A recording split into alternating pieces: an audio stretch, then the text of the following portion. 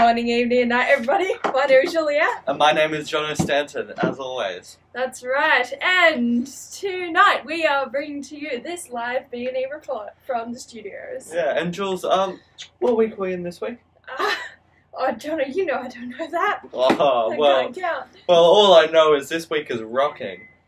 Oh, it's rocky, is it? Yeah, you know that chair? Yeah. Yeah. Now, Jules, are we crossing to our live reporter now? Indeed we are, that's right. So I believe we have Katherine reporting live to us this week from a special location that I'm sure she'll reveal very soon. So Katherine, you're live. You're live, Katherine. Wow, thank you, Jules and Jono. Here it's Katherine, and I'm coming to you today from Spoonville. What have we got here? Well, things are really getting stirred up, I can tell you. There are a lot of different spoons here. There are very large spoons. There are colourful spoons. There are spoons with faces on them. If you want to do that at home, make sure you use a whiteboard marker. There are fancy silver spoons. There are so many different spoons here in Spoonville today.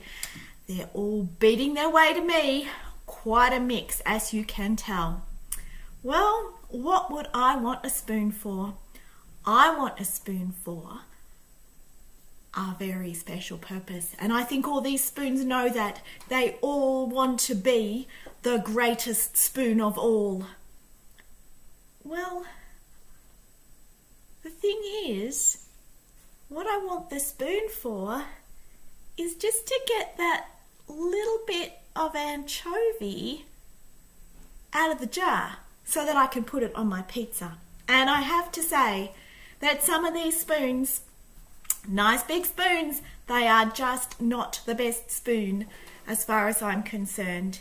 In fact, I think one of these teeny tiny little spoons completely lost in the crowd is probably the greatest serving spoon for my purpose today here in Spoonville. Well, that actually reminds me of something that we read this week in Best News Ever Challenge in Mark. The disciples were talking about who was the greatest.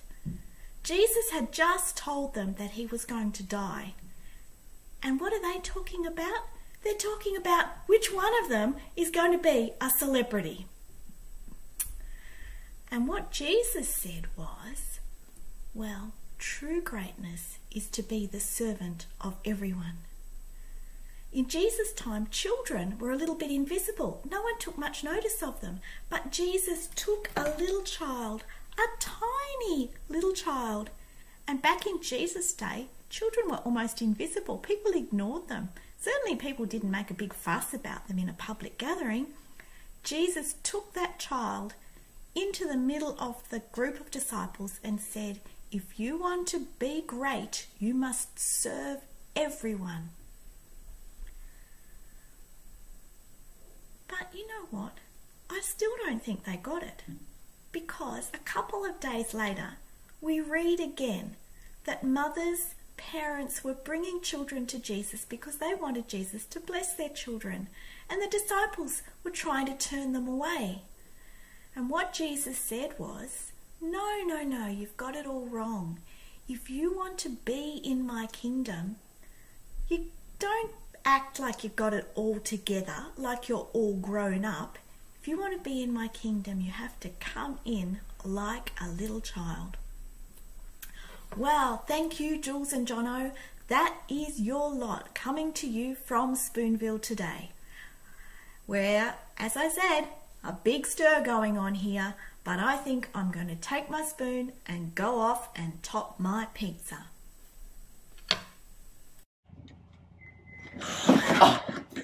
Wonderful stuff. Great news. Yeah, very good news. Thanks a lot, Katherine. All right, now, well, I think it looks like we'll be going to a joke break. Yeah, okay. Well, should be funny. See you soon. We hope so. What do you call the assistant to the assistant nut? A co-nut. Yeah. Oh, And we're back! Oh, we are back. Oh, good joke. Yeah, fantastic joke. I can remember, laughing. Yeah, that was great. Well, I think that's actually well time for us to say goodnight. Well time. Yes. So, good night. Thank you everybody for watching this week's BNE Live Report. My name is Juliet. My name is Jono Stan. We'll see you next As time. always. See you next time. We'll see. See you next time.